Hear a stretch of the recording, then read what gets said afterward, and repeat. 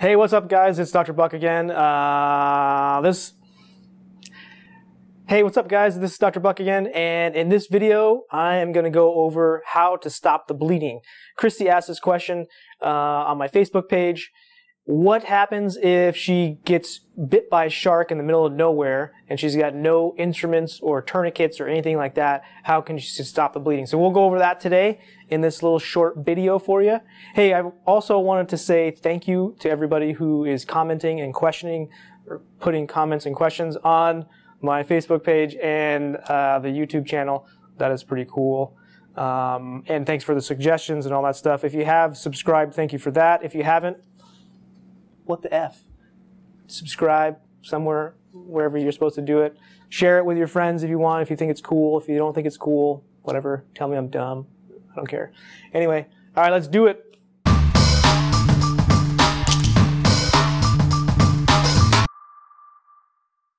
So first of all, there's one equation you need to know to stop the bleeding, and that is force over area equals pressure. And I know everybody totally remembers physics class in college like I do, but that's the only formula you need to know to stop bleeding, because that means the force over a certain area equals more pressure. So the lower what the equation really means is the lower the area, the smaller the area, with the same force equals greater pressure. So that means if I take like a big towel, it's like somebody's bleeding and they're on their hand, right? Or they cut their hand across here, right? Cut their hand across here like this, like that. And I take a big towel and put it on the hand, then that's a big area with some, maybe you're putting a lot of force on there, but the pressure is not very much on that area that's cut, and it's not going to stop the bleeding, so you just keep bleeding. Plus the hand is like very vascular, and it's going to bleed like crazy. I always do. So if I make the area smaller with, say, something like my finger, which you are always carrying with, most people are carrying a finger with them. So even if you're swimming or like in the jungle, you always have fingers. So this is what you can do. You take your finger and you put it on the bleeder. It's very simple. So there are a couple caveats. So if you see the place that it's bleeding, okay, and it's a small bleeder, it's just one spot, then you can put your finger on it and push hard, okay? And that will overcome the pressure of the heart essentially pushing the blood out, right? And you can overcome that force. Say if somebody they cut their arm here like this, all right? And actually, I should put it, well, honestly, this is like the classic thing right here. Somebody, you get mad and you punch your arm through a window. We see this all the time. And this big, huge piece of glass cuts all these arteries, nerves, and muscles and stuff like that there. And these guys come in with the radial artery, the radial artery is here, okay? And it goes about like that. And the ulnar artery is over here somewhere, okay, whoops. And these are kind of, I put them right here because they're really close to the skin right here. And I'm going to talk about that a little bit later too. But so if they cut here, we have the ulnar artery and the radial artery in here somewhere, and they're usually bleeding. And a lot of times the paramedics or something will come in with a big wrap on it, and they're still bleeding, still bleeding. Recently they've been putting a tourniquet on, which is fine too. But you don't necessarily always need to put a tourniquet on if something is, a limb is bleeding like that. You can basically put your fingers on where you think the arteries are and overcome that pressure as well. And I'll talk about where the arteries are close to the skin in a sec. But say if it's a superficial bleeder, okay, like it's not very deep and it's just maybe some skin there, you can put your finger on in proximal, okay, to the cut, and then distal to the cut. So this is proximal. We call proximal closer to the heart, and then distal is farther away. So the tips of my fingers are more distal than my wrist. Okay, does that make sense? Anyway, so you can put pressure here, and then because this is the artery is going from the heart away, right? And So it's going to be on this side, and then the vein is on the other side. They're coming back to the heart, so they're going to be on this side, okay? So you're going to go there and there, something like that, okay? That's a short version of what's really happening.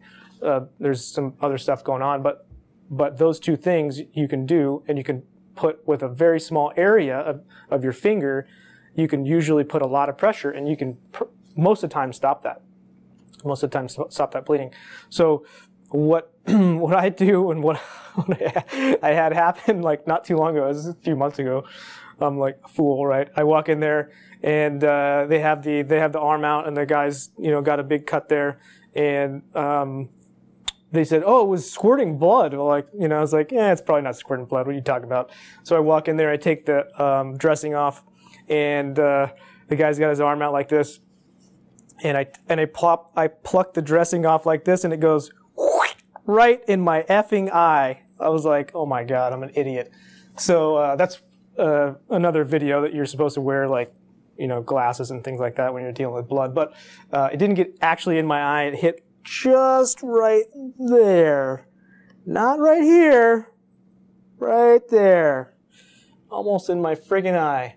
So anyway, I then put my finger right proximal to the bleeder, and it completely stopped. I took it off, and it squirted. I took it off like this, and it squirted across the room, and I put my finger back on the bleeder. So you can do that. And then we're going to take him to the operating room, so we put a tourniquet back on him, and we got him back up there. So it's a little bit easier. If you put your finger on, you can hold it forever, but at some point your finger is going to go numb, and it's a real pain, like walking with the patient when they're, in the stretcher, or, if you're in the backcountry, or if you're in the jungle or something like that, you're not going to take this patient out or this person out with your finger on the bleeder like that. It's kind of cumbersome. So if you can do something else to stop it, which is, you can put like a tourniquet if you have like one of those little military tourniquets, and they're really actually good, work really well. You can put it proximal. And I guess that brings me to another point, is the tourniquets. And the tourniquets, we used to say, no, you shouldn't use the tourniquets at all.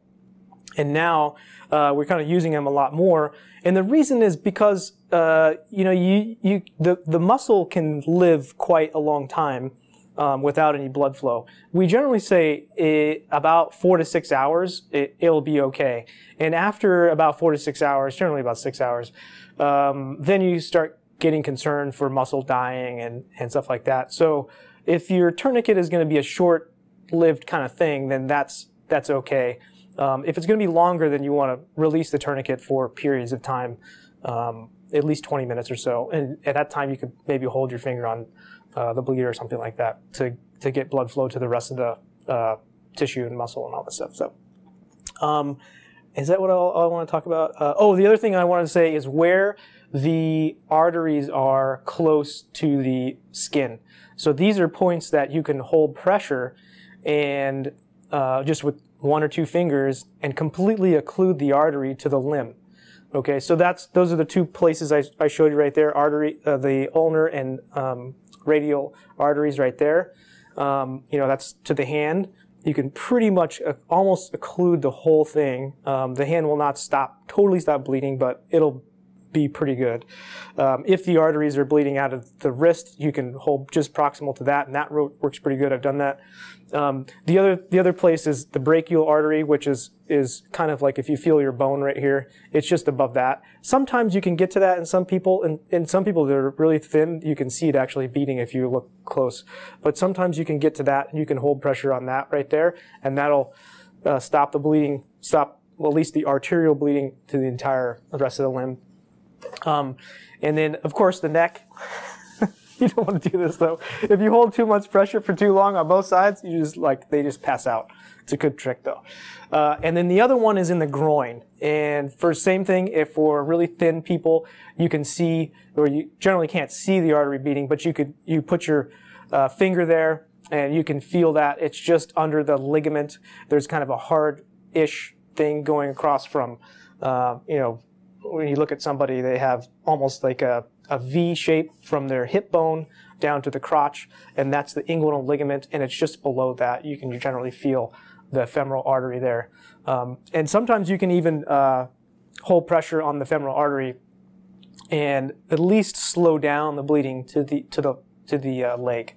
So that's a pretty good spot. Actually, we used to do that when I was a resident in cardiothoracic surgery. They put these big, huge hoses up people in the femoral artery for their surgery, and our job was to pull them out, and it was kind of neat because you'd pull it out and then like you'd let it bleed because you wanted to make sure the clot came out, and so you'd squirt the thing, like hit the ceiling, and then you'd hold pressure on it, and you'd hold pressure with like 2 fingers for 10 minutes at least, and then usually it was okay. So it's quite interesting. Oh, that's a trauma going off right now. Look at that.